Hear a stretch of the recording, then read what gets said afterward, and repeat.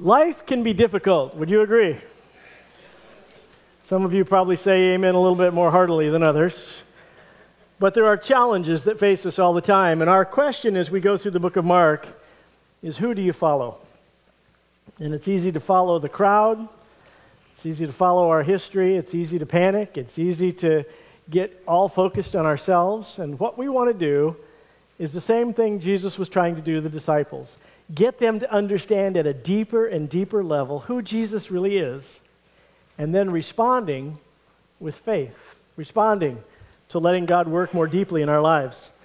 And so we are going to be looking at a story which is probably very familiar to many of you, but I want you to suspend your understanding of the story, and instead of going, I know how this one turns out, let's have temporary amnesia and talk about what would it have been like to be in the story. Because part of our problems, I think, is we read the Bible stories and we know how they turned out. And faith was all good because it all worked out great. That's not how your life works. When you're in the middle of it, you don't know how it's going to turn out.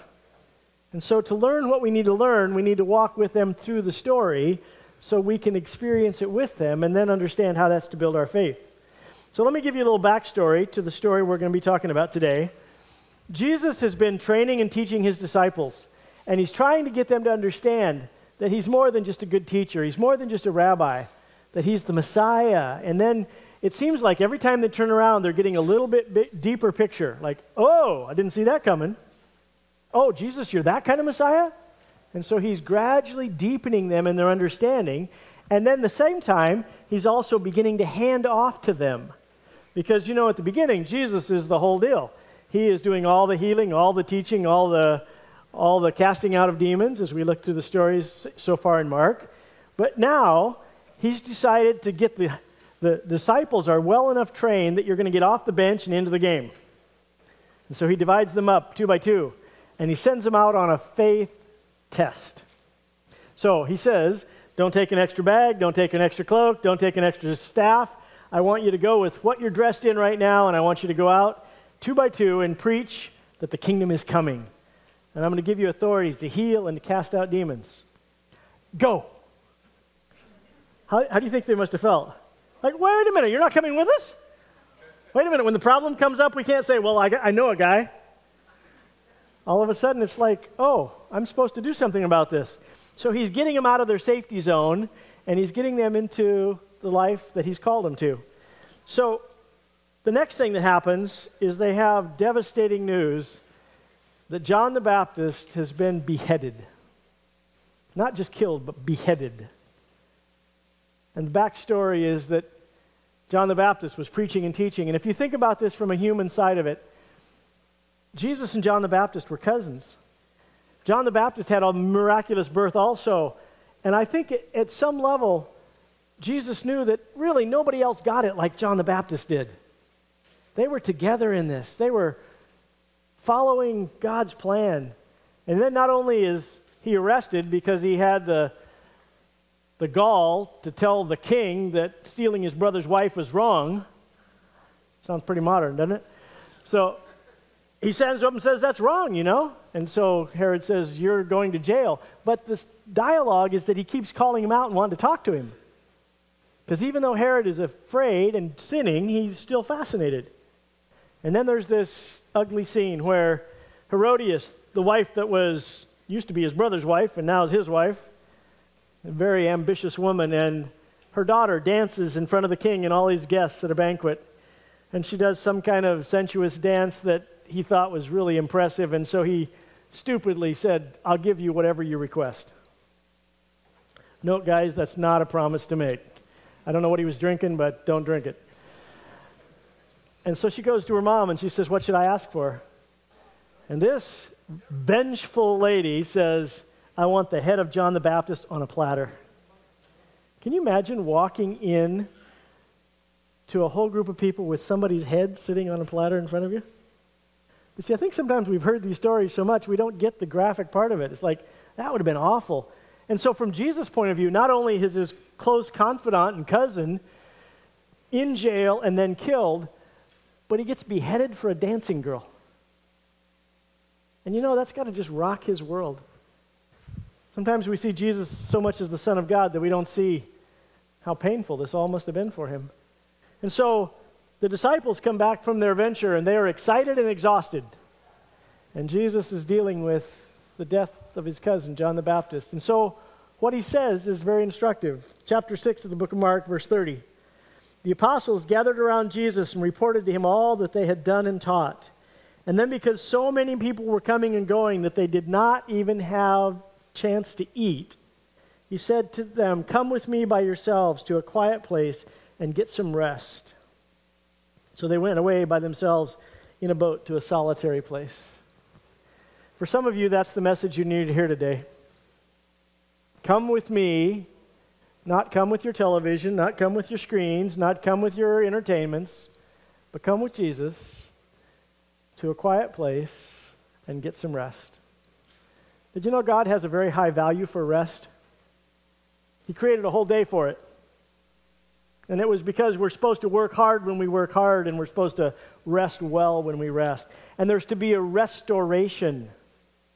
And I think we've got it backwards. We work really crazy hard, and then we play really crazy hard, and then we go back to work bleary-eyed because we haven't rested. And for some of you, like me, who are activistic, and you're always wanting to do something, and your schedule's full, and it's really funny, I don't know if you've noticed this, but when you say the typical American greeting, "How are you?" some of the top two answers is, "I'm busy and I'm tired." You know, what would it look like if you said, "I'm well rested"? What's the matter with you? You got nothing to do? Your life doesn't matter? You're not important? We have this facade that the more we accomplish, the more valuable we are. And it's really not true. In fact, the more you work on, the more you need restoration. And so he says, let's go to a quiet place and let's rest. Now, some of you need to hear that message today. Let me give you the geographical background where we are. So when you're standing on the place where probably they did the sermon on the thing to learn sign language. She was just interested. They took a class. She started learning how to do American Sign Language. No real purpose, but just found it interesting. I was a kid that age once. It's like secret code. You can talk to other people without talking. And so she started learning that. Little did she know that God was going to work something else, and that her aunt and uncle have adopted a little 5-year-old from China who has a medical difficulty. Guess what it is? She can't hear. And she only knows a little sign language, and if you know anything about sign language, it's tied to the language. This is American Sign Language, so the letters are tied to the English words. And she didn't know any of that. And now her 11-year-old cousin gets to sit down with the 5-year-old and welcome her not only to America, but communicate with her and teach her sign and develop that relationship. And then they went to a nursing home, and they were just visiting and talking to the older people, and there was a lady that was isolated from everybody else. She's like 90 years old. And she couldn't talk to anybody because she was deaf, but she knew sign language. And Anna got to go back and converse with her in sign language. And I say that to illustrate what God has given us, what we can do, what we develop, God can use. And we often focus on what we don't have. And Jesus wants us to say, what do you have, and what are you going to do with it? Because that's the incredibly important question, because God has a different idea of giving. His idea is that giving is not about how much you give, it's about how much you give in proportion to what he gives you. And the more that you use what he gives you, in most cases, the more he keeps giving you. Why? Because God has a bigger shovel than you do. And he delights in this process of taking the little you have and doing incredible things with it. So this little boy comes forward and he says, here's what I've got. And Jesus says, perfect, that'll work. And so he takes the 5 loaves and the 2 fish, and looking up to heaven, he gives thanks, and he breaks the loaves, and he gives them to his disciples to distribute to the people.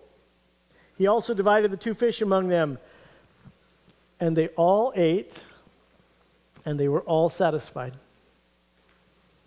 Can you imagine what the disciples must have been doing? Like, Jesus is praying and thanking God for this lunch, and he's going to eat it. And then he starts dividing it, and he gives them a basket, and they take it out, and they give it away to 50 people, and they come back, and there's another basket, and they take it out, and they give it away to another 50 people. And they begin to watch this. Can it really go that far? Can it really keep going? And they watch him feed 12 to 15,000 people from this tiny little lunch, and it says they all ate and they were all satisfied. You see, Jesus is the only real source of satisfaction. And we keep looking in all kinds of other places. I was reading a powerful devotional called Finding Your Way Back to God. And he talks about the gospel in 5 awakenings. And he said the first awakening is the awakening to longing. That what people really need is a relationship with God. And every other surface longing is a substitute for the God-sized hole in you. And that means that if you've got your food and you've got your finance and you've got your job and you've got your stable situation, something within you is crying, there has to be more. And what happens is that we take that cry for God and we find all kinds of different things to try to stuff into that God-sized hole. And it never works. When Jesus saw people, he saw more than they needed food. Because tomorrow morning they were still going to be hungry. But they were seeing the power of Jesus, and they were beginning to understand who he was. And one of the powerful phrases, almost shocking phrases in this devotional, said, every man who knocks on the door of a prostitute is really looking for God. Everybody who ever takes a hit on a drug is really looking for God. Everybody who keeps moving from relationship to relationship to relationship to find the true love is really looking for God. And that when we begin to see people as lost and longing for God instead of all of the symptoms of that longing, then God invites us to step in and offer our 5 loaves and 2 fish, because only then will they find the thing that really satisfies. Will they find the real answer to the needs that they have. And not only did Jesus do this, look, he gave them to his disciples to distribute. They didn't get to just sit and watch Jesus do. They got to participate. And that's the same thing he invites us into. I want to invite you into this grand plan of changing the world, of saving people who are headed to hell and seeing their lives transformed. Want to come? And we get a chance to participate. We get a chance to be part of that and watch him at work. And then they see this great miracle. Time after time, person after person is eating and responding. And as they're eating, you know what they're talking about? Who is this guy? What happened? Where did all this food come from? If you feed people, you get their attention. I've noticed that. Especially hungry people. And God is doing this great miracle. But a critical part of it is not just for the people, it's for the disciples. The disciples picked up 12 basketfuls of broken pieces of bread and fish. And the number of men who had eaten was 5,000. How many baskets of leftovers were there? How many disciples were there? You guys are astute. You think that's an accident? Get it? They came back at the end of everybody eating with more food than they started with. That's a miracle, isn't it? And they were supposed to get from that because they went, whoa, you're that kind of Messiah? Isn't it amazing how we can say Jesus is the Son of God and we trust him and we've given our lives to him, and as soon as some problem comes up, we're like, oh! How's this going to work? What's he going to do? Why are you not taking care of me? All right? And God takes us through the same journey. He is trying to get us to see in every circumstance, he's looking at us and saying, will you trust me in this? And every stage of our life is a new circumstance. And you think, well, I'm the only one facing this. I can't find a marriage partner, or now we can't have children, or now we've got too many children, or now I can't get rid of my children, or whatever stage of life you are in. And sometimes it's financial problems, and sometimes it's relational problems, and sometimes it's physical illness. And I believe that God looks at us and he says, will you trust me in this? And get this, write this down. The faith lessons we learn are to prepare us for the next test that's coming. You see, it's a graduated state. And I think a lot of people just see their lives as up and down and up and down and up and down. But it's supposed to be up and down and up and up and up and up. It's supposed to be developing faith in us and maturity and a reality of what's important. And it seems like we keep learning the same lesson 47 times. And I want to show you how beautifully this works in this story. He takes them and he says, I want you to get something out of this. Yes, the people are fed. Yes, we had to learn to serve even when we were tired. All of those were good things. But you're supposed to understand that you can trust me. And guess what happens right after this? They're involved in picking up all these baskets of leftovers. They've seen the power of God. They've seen this incredible move of God. And then Jesus says, you get in the boat, you go back over to Capernaum. I'm going to go up in the hills. I'm going to hide out. And it seems like they must not be great fishermen. Every time they get in the boat, there's a storm going on. I don't know what the deal is, but they get out there and the storm comes up. And see, last time they were in a storm, Jesus was in the boat with them. This time they're in the storm, Jesus isn't there. And then he comes walking on the water, which completely freaks them out. Like he's a spirit or something's going on here. And they are panicked. And there's this incredible little lesson right in the middle of this. It says, and he climbed into the boat with them, and the wind died down, and they were completely amazed, for they had not understood about the loaves, because their hearts were hardened. You see, if they had understood what they were supposed to understand about the feeding of the 5,000, they wouldn't have been so panicked in the storm. Empty bellies are not the same as stormy seas, but the same Jesus is in charge of both. And we're supposed to take those lessons that we learn at one stage and we're supposed to generalize them to the next stage and go, okay, he's got this too. And I believe we would have a whole lot less fear, and we would have a whole lot more time to do what God's called us to do, and we would have a whole lot more energy to see God at work if we could see the way Jesus sees. See, we're supposed to see him differently every time, and we are supposed to see the world differently every time. We want to give you some challenges. And one of the challenges as we are moving towards Easter is we want to invite our community to know that there's a God of miracles who makes a difference. And one of the things that we are doing is encouraging you to either pull out the sign you had last year or pick one up as you leave and put the wire hangers underneath it and put it in your yard or somewhere visible. And for some of you, this is overwhelming. You've been a Secret Service Christian for 47 years.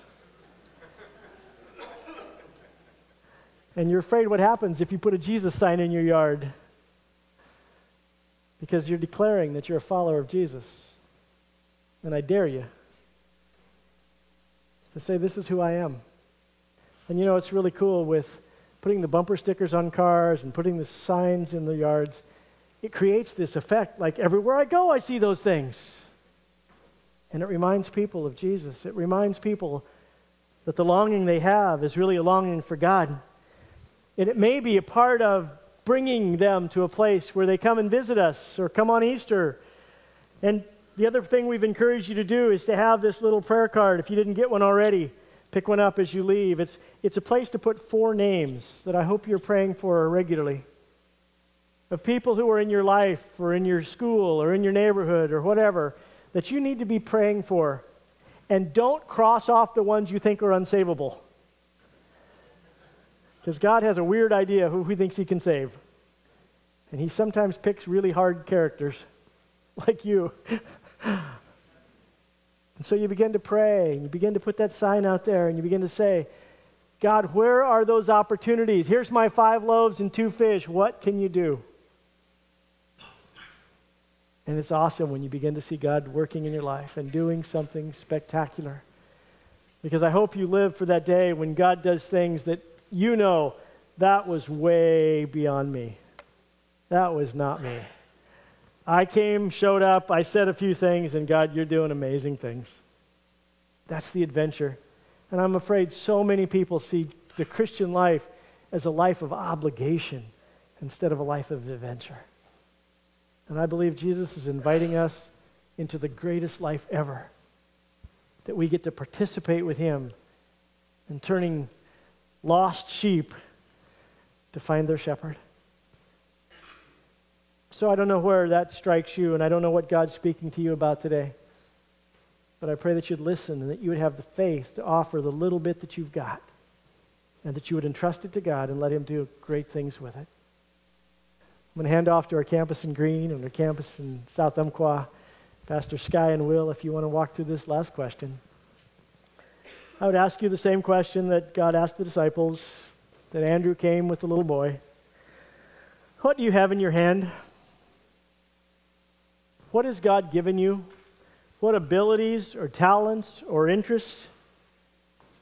You know, the funny thing is I think a lot of the times people do the same thing to us as a church as the disciples were doing to Jesus. And people know better by now. They come to me and they say, you know, I think the church should do more about whatever in the community. And I say, I completely agree with you. Go ahead on it. And they're like, wait, that's not what I meant. Oh, I know what you meant. What you meant is God put a need on your heart and you want me to adopt it and take it over and run it and you can just sit back and watch. That's what you want. But if God put the need on your heart, then who do you think he wants to get involved with it? You, right. And they say, well, I thought the church could do it. And it's like, well, I agree. You are the church. Exactly. So if God's put that on your heart, then we'd love to come alongside and encourage and help you, but clearly he's calling you to it. So what are you going to do? And I think they often get the same look that the disciples had, like, that's overwhelming. It's like, perfect. Right? Perfect. And I think the biggest faith struggle is that we have all these excuses and reasons why God can't use me. And we don't have a single one that every Bible character that God used had the same excuses. I'm not talented enough. I'm not influential enough. I'm not smart enough. I'm not wealthy enough. I'm not whatever. And Jesus looks at you and says, perfect. That'll work great. Let me pray for us. God, thank you for how you move in our hearts, how there are needs that stimulate that deeper part of us that says, I can't stand it no more. And that God, if we offer to you our little bit of time that we have and our few resources and our limited talents, God, you love to come alongside that and fill in the blanks so that people are satisfied because they find you. And Father, this week, help us to pay attention. Help us to see the lost sheep that are walking all around Douglas County and all the substitute highs they're trying to find when they really need is a relationship with you. And they're looking for love in all the wrong places. And God, help us to point them to you. Help us to believe that you've called us to this, that this isn't somebody else's job, that this is for us. And help us to believe that even though our offering looks pitifully small, that God, you can do some great things with it. And God, we ask that you'd make us aware this week of all of those inconvenient opportunities that are around us. In Jesus' name, amen. We're so glad that you're joining us by video. And I know that some of you are just from our church family here, and you're just watching because you can't make it this weekend in person. And I know some of you are watching from around the world, really. And so we just want to say we hope that God blesses you through this. If you have questions, feel free to email me, or if you'd like to let us know that God is using this in your life, that's always encouraging. And we have several of you that email occasionally. So if you have questions, if you have comments, anything you can give us some feedback, we'd love that. And we trust that God will use this to really enhance your spiritual journey. Thanks.